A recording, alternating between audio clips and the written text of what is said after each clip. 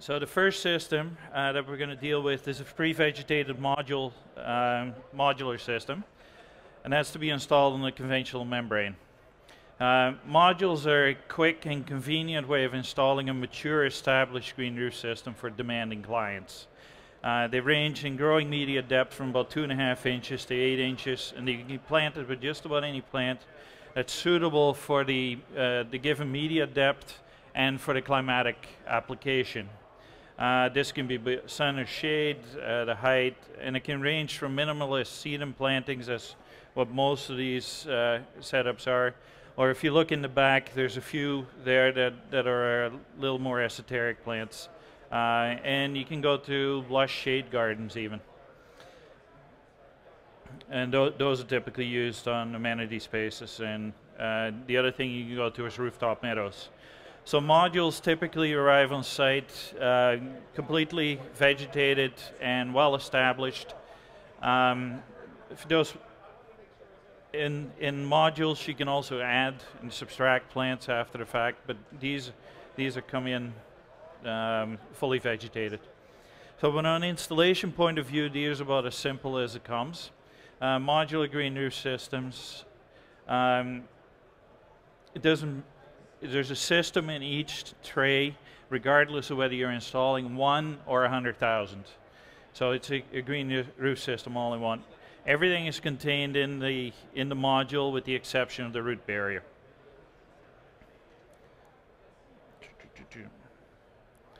I didn't print this large enough. So installation is as simple as laying rooftop pavers when it comes to modules. In this particular case, if you want to hold one up, James, a green roof, these modules, it's as simple as there's an orange sticker on that indicates the direction, and you keep the green side up and you lay it down as if you're installing pavers. Removal is equally simple. You pry one out, and like you would in a patio. So the first one is the most difficult to come out. After that, it's straightforward. So the first step on a conventional roofing system is the laying out the root barrier. You see that being laid out, deliberately blue just to make sure that you have a good view of what it is. Typically these are sheets of either polypropylene or polyethylene, and they range in thickness from 10 to 40 mils, and the thickness depends on the underlying roofing system and the requirements for that roofing system. These root barriers are chemically inert, so you don't have plasticizer reactions with the membranes. That root barrier serves two purposes. On a conventional roof especially, the first purpose is to prevent the roots from getting down to the membrane. The second purpose is to prevent abrasion of the membrane during the installation process. The second step is to lay out the vegetation-free zone. So if you look at the back, there's a continuous vegetation-free zone in the green roof system. That is a requirement under the green roof construction standard in Toronto, and almost every roofing and vegetated roof manufacturer has that requirement. The primary function of that is as a fire break between the green roof and any combustible materials. Secondary function is you can use it. It can be emergency overflow during exceptionally severe storms, and you can also use it to hide your irrigation pipes. The third step in the installation of a modular system is the installation of edging. So primarily you create a straight line edge against which you start installing the modules.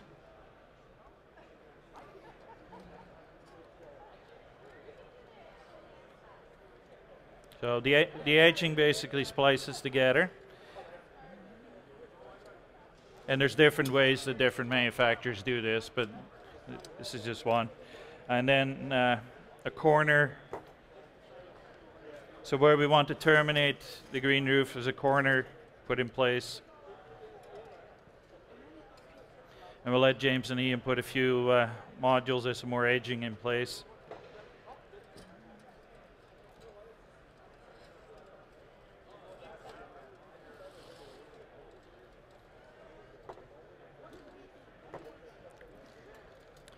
Okay, so at this point, I wanted to point out how we deal with penetrations. So we have this gooseneck in the roof. Yes, it is loose laid here, but we put a box around the gooseneck to isolate it from the green roof. Typically that space gets filled in with some stone, but it can be left naked as well.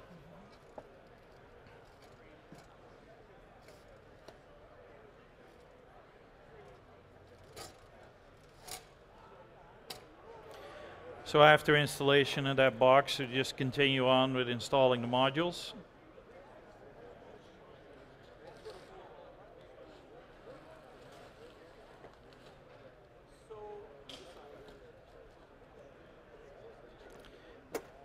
And as you can see, these modules can be installed either in straight rows or in a brick pattern installation if you need to.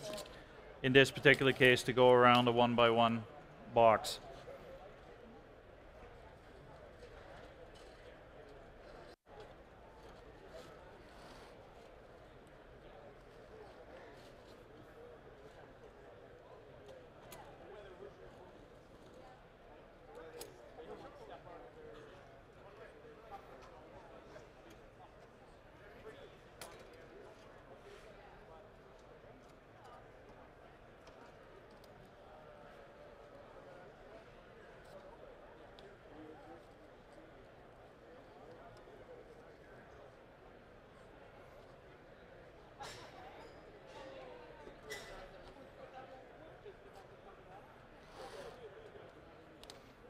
So one of the things I wanted to point out, when vegetated roofs are installed, one of the things we often run into that there's still temporary work activity happening on the roof. And that can be really detrimental to the plants, especially if people are landing metal on there, leaving it sitting on the roof. They're walking across it. I know there's a couple of maintenance people in the crowd here who have had that experience. And the repairs of green roofs can be they're not necessarily the easiest thing to repair. So the destruction of a beautiful and healthy green roof can happen fairly quickly. Typically, in the past, those who have been conscientious enough have been using plywood. The problem with laying plywood on the green roof is you have to remove it every couple hours or at least every day, because otherwise the plants underneath it simply die from lack of sunlight. So here's a way that you can deal with temporary traffic. It's called a grass paver. It's actually used for lawns that are used as driveways. But you can go on these and have temporary traffic on the green roof without detrimental effects. Now the other thing that Ian is showing here, this particular green roof system is equipped with what we call soil elevators. Basically, those are there during production and installation. They get removed during the installation. It allows everything to grow together.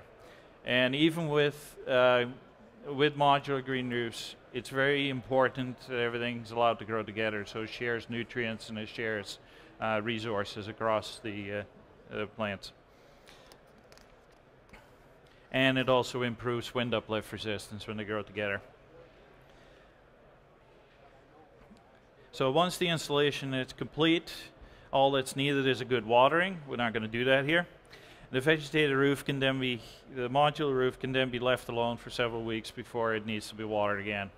The client has an instant green roof and they get what they paid for.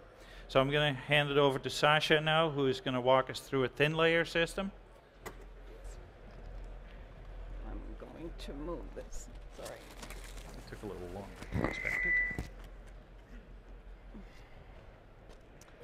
Okay, so like the previous demo, this middle section here is also going to be a pre-grown system, pre-grown extensive system. There are, however, some significant differences. Firstly, because we wanted to show you a wide variety, this is a green roof on top of an inverted roofing assembly. So you've got the insulation above the roofing membrane. And secondly, because the insulation is exposed, the stone ballast is required to weigh down that insulation. Now this system is called a soilless system because there is no loose growing medium above the mat, or sorry, below the mat. It's one of the thinnest profiled systems on the market today. The whole system is only 2 inches thick and weighs about 14 pounds fully saturated. It has a water retention of 43 liters per square meter, so it's quite high. And the system has a couple innovative features. So first, the plants have been grown outdoors ahead of time, and they're transported to the roof fully grown as you see them now. And that's to provide instant green. And second, it uses a high-performance water retention layer to capture rainwater instead of thick, heavy growing media. Because of its lightweight nature, the pre-grown mat system is particularly well suited to existing roofs, so retrofits, or industrial buildings, for example. So let's start at the bottom of the green roof assembly, bottom of the roofing assembly, with the root barrier. So like the blue plastic layer that you see here, this black layer does essentially the same thing. Before the insulation is installed, the root barrier must be installed in an inverted roofing assembly.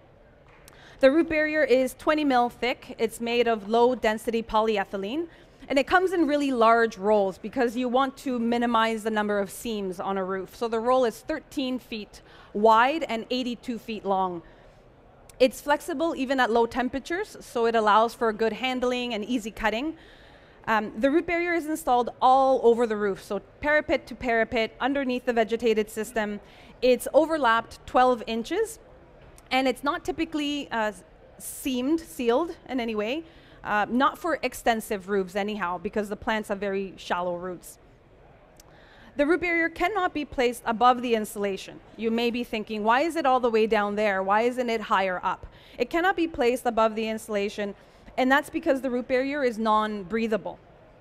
So therefore, it would prevent water from evaporating back into the atmosphere as it normally would do in an inverted roof.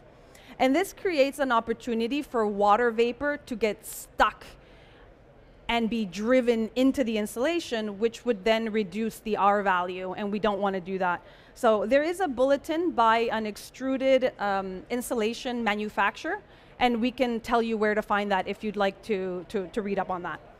So the roofing components, after the root barrier, we've got your insulation, and then the filter fabric.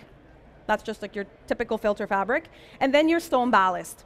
So in this demo, the stones have a dual function. They, number one, weigh down the insulation, as I mentioned, and secondly, they act as the drainage layer for the vegetated roof system. So the drainage layer, the stones provide an open space that water can flow through and go towards the roof drains. It also has a side benefit, which I'd really like to emphasize here. Once the stone ballast is installed on an inverted roof, the roofing assembly is complete. Roofing contractors can walk away. The green roof doesn't have to be rushed in to weigh down the insulation. The green roof can be installed when the weather is better, or when all the roofing work has been completed, which means that you don't have foot traffic happening over top of your plants. When an inverted roof uses the green roof to weigh it down, careful planning is required just to make sure that multiple trades aren't working at the same time on the roof level and damaging the plants. So on top of the drainage layer, on top of the stones, which act as the drainage layer, now we have the mineral wool, which is going to be installed. As you can see here in this roll, it comes in a bag. It's individually bagged. The mineral wool is a lightweight product. It's made of 100% pure melted rock, and it's needled together to form a blanket, free of any binders or coatings. It comes in a 1 meter width, and it's 5 meters long. This mineral wool will be loose laid on top of the stones, and it can be easily cut with scissors or with a utility knife, and it would be cut leaving a setback away from any drains or penetrations.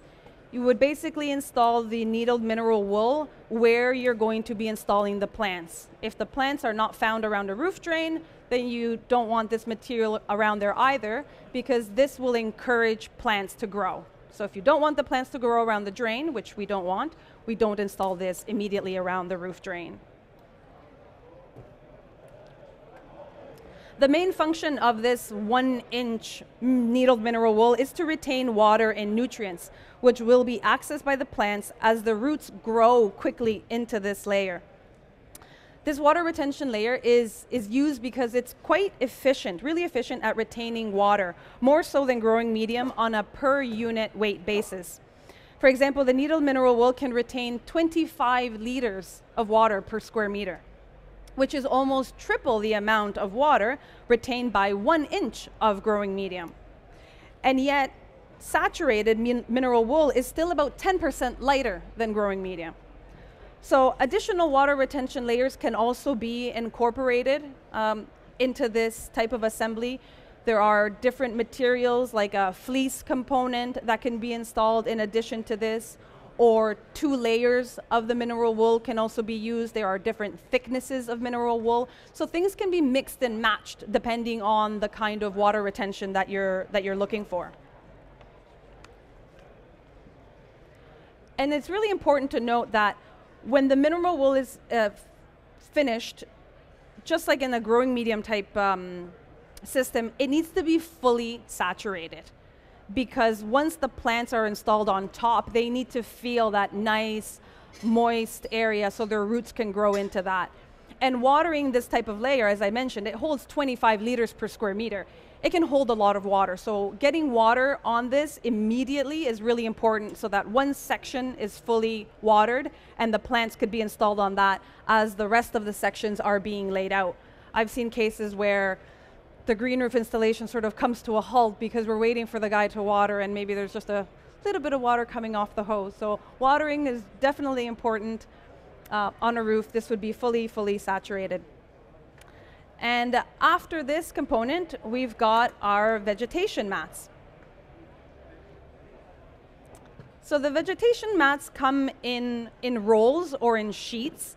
They can be custom cut. Typically, they are 2 meters long, but they could also be 1 meter only or a longer length. So as you can see, the vegetation mat is a thin profile. It's about 1 inch thickness, and it simply rolls out just like that on top of the mineral wool. The next piece would be abutted very tightly up to the first piece.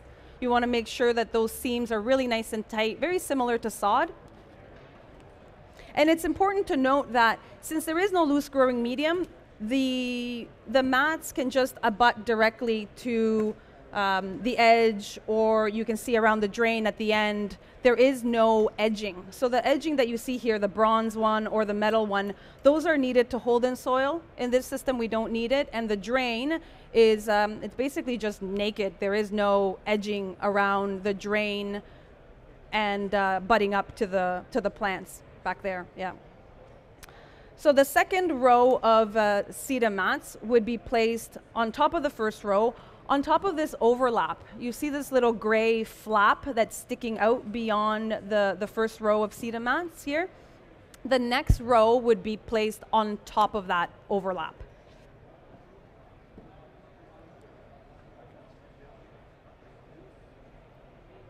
CETA mats are guaranteed to have about 85% vegetation coverage right from day one, so you achieve that instant green.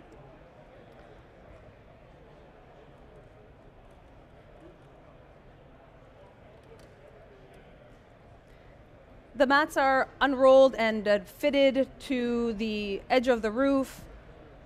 And as you'll see in a little bit, you can fold it over and cut it from the back. Cutting from the back of the mat makes a much cleaner cut. You don't have plants and bits of growing medium flying at you. The back can also be marked. So if you had a 2x4, needed to mark a straight line, you could mark it up back there. It's a fabric on the back of the mats, so it can be marked up with a marker, as I mentioned. Now the mats can be cut in several ways. An angle grinder is probably the fastest way to cut. You can also use utility knives, as the installers are doing here now.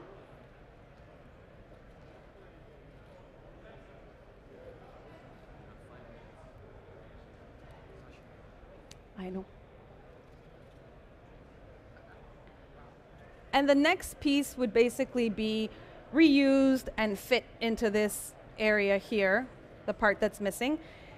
And once that's done, basically the last step is to do the manicuring that we call. So just touching up, making sure everything is tucked in nicely.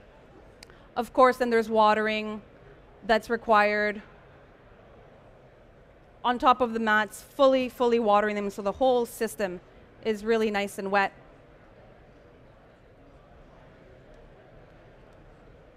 And the last part would be the stone ballast into the drains.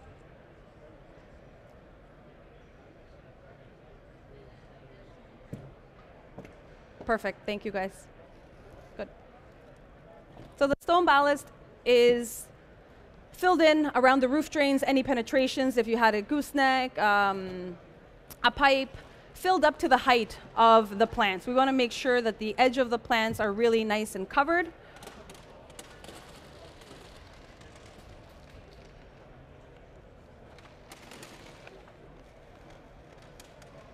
So as you can see here, all the various components are engineered to function as a system. When it rains, the cedar mat absorbs the water, then the excess percolates to the mineral wool, and it also absorbs the water and feeds the plants for later use, and the rest of the water will drain through the stones and go down into the roof drains. And that's a completed thin layer mat installation. Now I'll turn it over to Jelle, who will do a built-up roof on inverted roofing system. So I was told that we are running out of time a little bit, so I'm not going to go into the whole roofing system. It's similar to what Sasha has shown. It's going to be an inverted roof with a root barrier insulation and a scrim sheet on top. So I'm representing the build-in-place demonstration. Build-in-place vegetated roof systems are the classical and most common vegetated roof system on the market, and they have a long history for over 40 years worldwide. Build-in-place means that the vegetated roof is assembled on site layer by layer to accommodate the roof for what it is intended to be. Their unique, compact and layered design creates a clear separation between membrane protection, drainage function, and growing function. So they are engineered and designed to give the vegetation optimal growing conditions without relying heavily on irrigation and fertilizing. There are uninterrupted drainage layers and engineered growing medium, and they are the success of a build-in-place system. So the build-in-place system are easy to install without the use of heavy tools. All layers are easy to cut with a utility knife, and each product is sized for ease of manual installation. So the layered approach of the build-in-place system also allows the installation of the vegetated roof system in phases, so similar to what Sasha was saying. So what that means is that certain layers can be installed later in the building process to avoid damage to the vegetation. So for example, on an inverted roof, quite often a ballast is used to keep the insulation down. So to prevent damage to the vegetation, the green roof actually can be used as ballast, so we don't require any gravel underneath our green roof system. We use the soil of the green roof system as ballast, and then all the trades can come in to do the rest of the work, and then the vegetation is installed later in the process.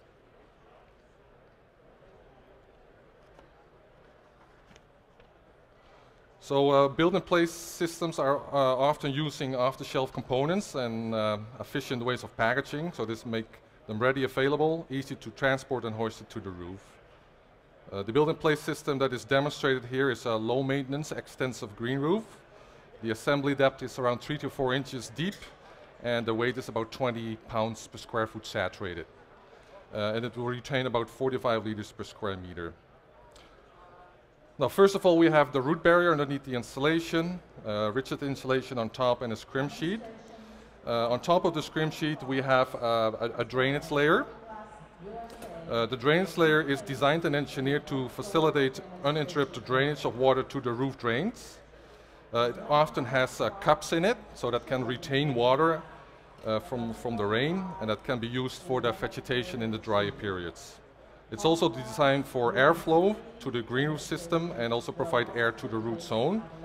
Often it's made from recycled materials. And there are many different types of drainage layers available, different thicknesses with different water retention capacities and compressive strengths. They're easy to install. In this case, it's a roll with the filter sheet attached. You just roll it out. Easy to cut with a utility knife. And they also can available in sheets and etc. So it's really easy to install. Then we have a filter sheet on top, so that's keeping the fines from the soil out of the drainage layer, so it's not plugging up. It's made of a non-woven fabric to keep the grow medium out of the drainage layer below. It's permeable to water. It can come in separate rolls. In this case, it's attached to the drainage board. Now then we have the grower medium. It's often called the engine of the green roof, of the vegetated roof, or the carrier of the vegetation. So it's an engineered grow medium, so it's not normal soil. It's engineered to suit biological needs of the vegetation, so it gives water and nutrients to the plants. So this reduces the use of fertilizing and irrigation. It's also engineered to provide required physical parameters, such as weight and wind resistant, and also stormwater retention and fire. This particular grow medium is made from recycled minerals as well as organic ingredients. The percentage of organics is determined by the type of plants that you want to grow. If you have too much organic in there, organic will decompose in time, and then your layer of grow medium will shrink and exposing the roots of the vegetation. Also, a lot of organic is a lot of nutrients, so you're going to have a lot of weed growth into the green roof system, and then your maintenance costs are up to the roof. So the grow medium it's coming in bulk or in big bags, so we can actually bring it up to the roof with a blower truck. That's a big truck with a pump and a hose, and we can pump it up 15 stories high. Or it can be craned up in the big bags. Now the next step is the vegetation. That's the visible part of the vegetated roof. It's chosen to suit the growing conditions like grow medium depth and local climatic conditions, as well as the design intent. For the extensive, as you see here, roof, there are a couple of methods to plant. It can vary from small plug plants to pre-grown mats. The mats are pre-grown mostly with sedum species and rolled out just like a sod, and then you have an instant green roof right from the beginning. Another option is using individual little plug plants, and then we plant about 20 till 25 plugs per square meter. The advantage of the option is that you also can choose other varieties, so not only sedums, but also some grasses and other perennials, so you have a little bit more height. And it is a more cost-effective way of installing a green roof. It takes about 2 growing seasons with those plugs to get the same coverage as with the sedum mats. Now then we have the vegetated free zone that Kees also talked about for fire resistant as well as drainage. In our case we use a river rock, a route stone, and that can be separated from the grow medium by a steel edging, and you see the sample of the steel edging also on both sides of the demo as well.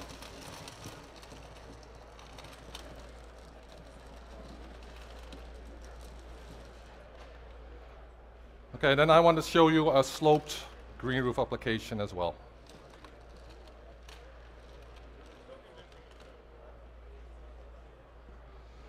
So a sloped green roof starts from 10 degrees and up. I'm going to stand here in the middle. And there are 3 critical elements for a sloped vegetated roof. So the first critical element are shear forces. So the entire system wants to slide down to the lowest point of the green roof. So to counter the shear forces, shear barriers need to be installed at the fascia as well as intermediate. If the roof is really long and you have a lot of weight sitting on the parapet at the bottom, then you want to have a shear barrier halfway as well. So there are 2 types. One, you can do it with wood blocking, creating little curbs on the roof, or you can do it with a steel edge that is perforated. And then we have support brackets, as you can see there at the bottom of the roof, to make that strong enough to hold the weight. Other systems are using a cable or a netting structure that is fastened to the top of the roof. So those brackets, they need to be waterproofed in. Another critical element is soil retention. So that is only the soil that want to erode or slide down to the lowest point of the roof. So to prevent soil from sliding down, anti-erosion measures need to be in place to keep everything on the roof. And then the third critical element is drainage. So if water that falls on the roof, it will all collect at the bottom of the roof, so we have to make sure that it is drained off really fast. So how does it work? So first of all, we want to recommend a root-protected waterproofing membrane. If we have to use those similar root barriers that you see on the flat roof, on a slope, it's really slippery and it's really hard to work on that. So we recommend a root-protected waterproofing membrane. Also, the roof cannot be installed on shingles. There are too many seams in the shingles and roots can penetrate in that. So a root-protected waterproofing membrane is preferable. So first of all, we install a moisture retention mat. So on the bottom we have the shear barrier. Then we have a moisture retention mat. So that's a filthy mat that is retaining water, but it's also protecting the waterproofing membrane against mechanical damage. So it comes in rolls of 2 meters wide and 50 meters in length, and it's easy to cut with a utility knife. We recommend to bring it also on the vertical parts of the green roof to protect the waterproofing there as well.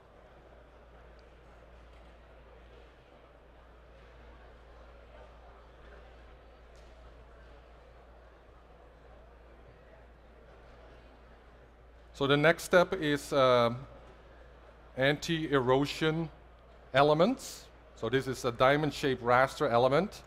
As you can see, there is a bar in the middle that has to be in the direction of the shear forces. It's designed for that. And it has connectors on the 4 sides, so you can click those rasters into each other to make a complete grid. So it's really engineered to counterforce those shear forces. We can go up till 45 degrees, like a 12-12 pitch. And they are designed to secure the grow medium onto the roof. And those ones are easy to install and easy to cut with a hand saw.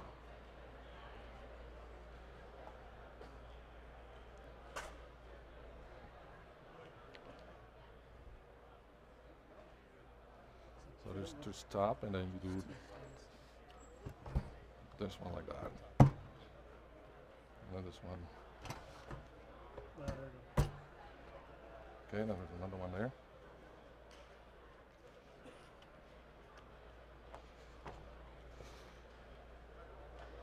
So it's the first time that I install it, so I need some assistance. So then we have the grow medium. It's a similar grow medium as you see on the flat roof application, and that will be installed in the various compartments of the georaster.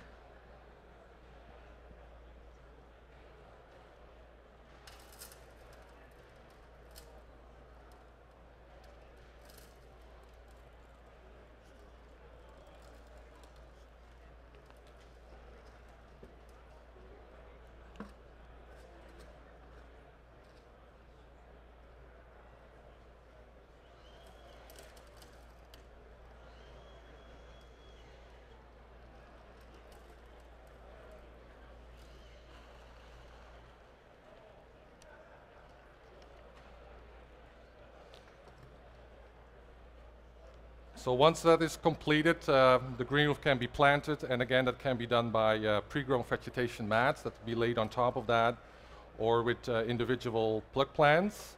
If you want to use plug plants, we recommend a higher density of plug plants so it can grow in faster, because you want to have everything enclosed as quickly as possible to avoid erosion of the grow medium.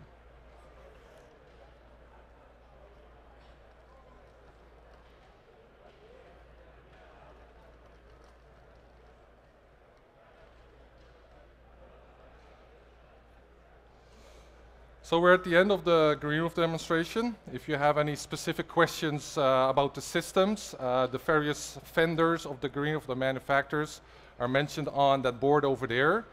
And now we have about 5 minutes for some general questions.